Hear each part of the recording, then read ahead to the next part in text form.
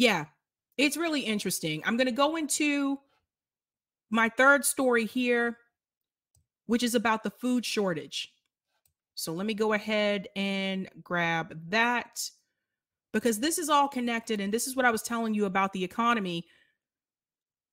Regardless if Joe Biden comes on TV and tells you that the unemployment numbers are so great, and doesn't tell you that the reason why the unemployment numbers are so low is because he kicked people off of unemployment in September. I don't know if I've said that multiple times, but every time and then I get new people that join the show. But that's important for people to know.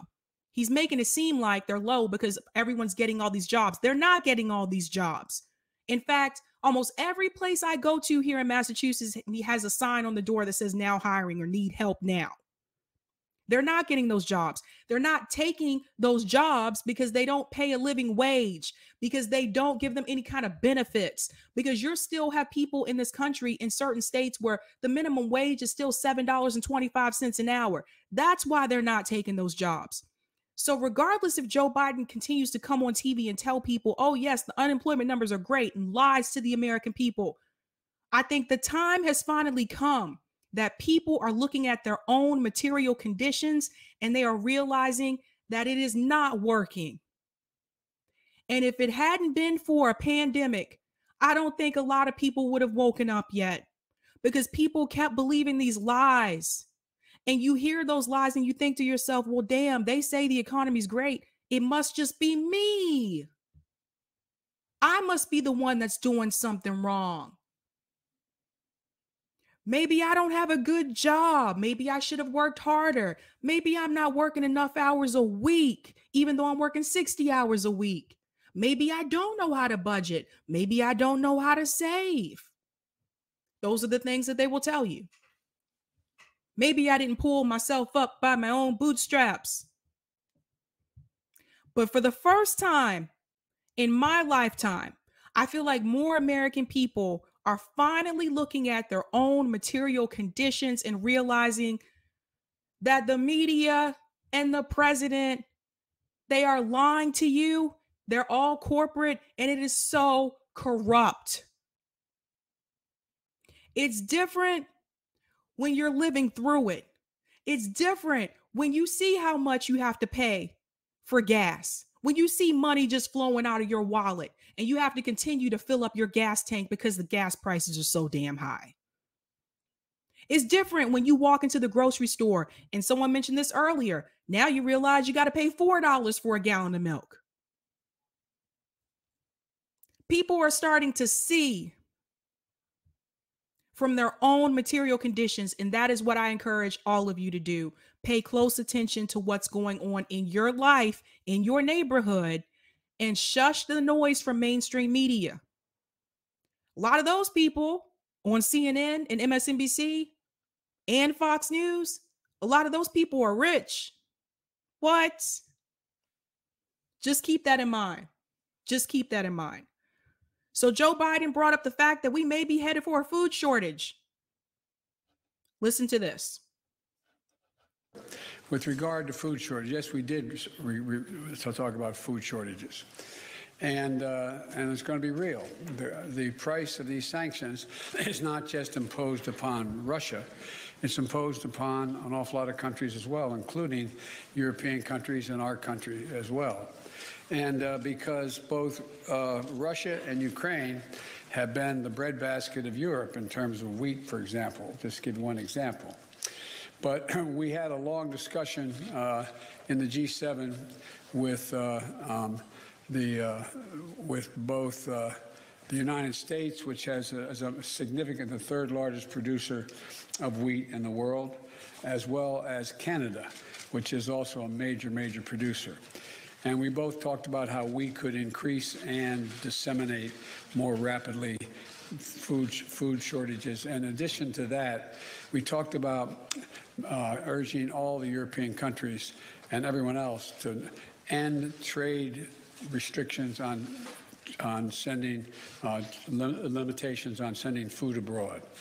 And so we are in the process of working out with our European friends what it would take to help alleviate the concerns relative to food shortages.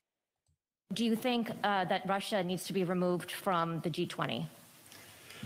On the latter point, my answer is yes. It depends on the G20.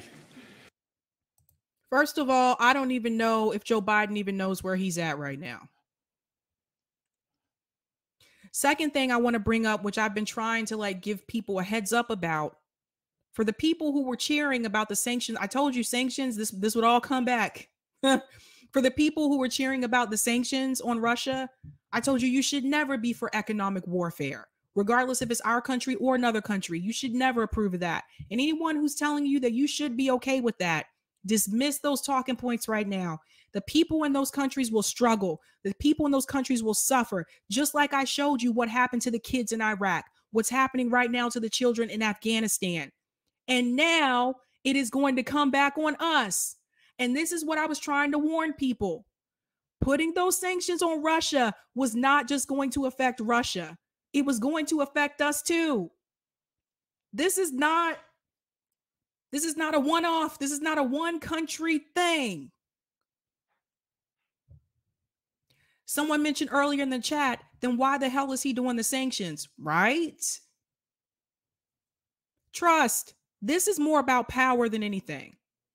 I told you guys, the United States government usually does not intervene unless there's some type of resources at play.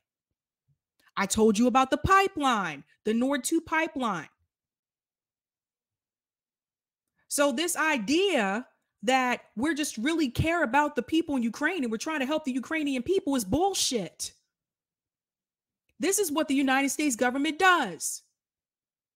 Now I'm seeing on the news that the United States government said we can bring in over 100,000 refugees from Ukraine. Really? If we have a food shortage?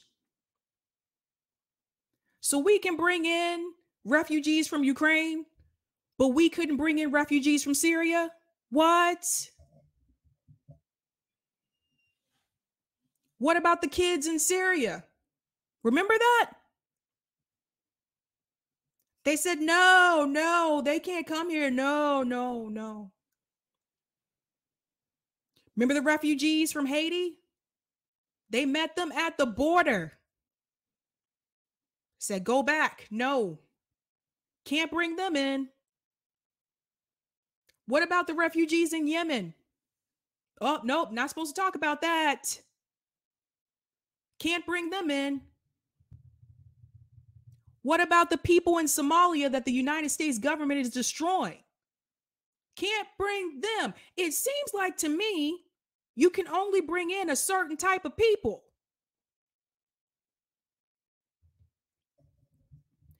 In that sense, Joe Biden is no different from Trump.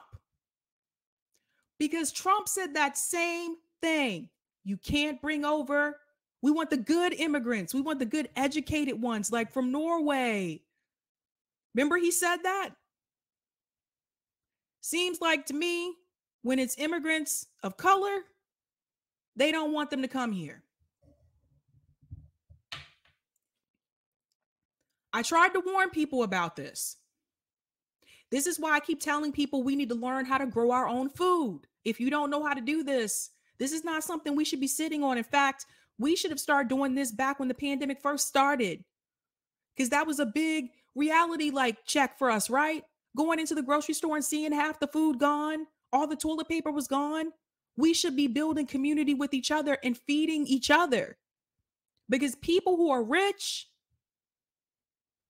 when the food prices increase again, they will not be affected. Joe Biden is not going to be affected. They will make sure he still has food to eat.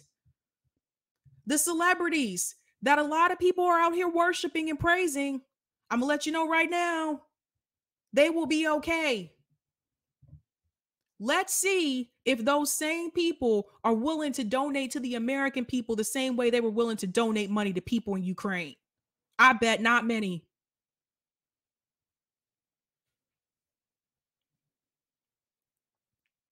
This is a problem.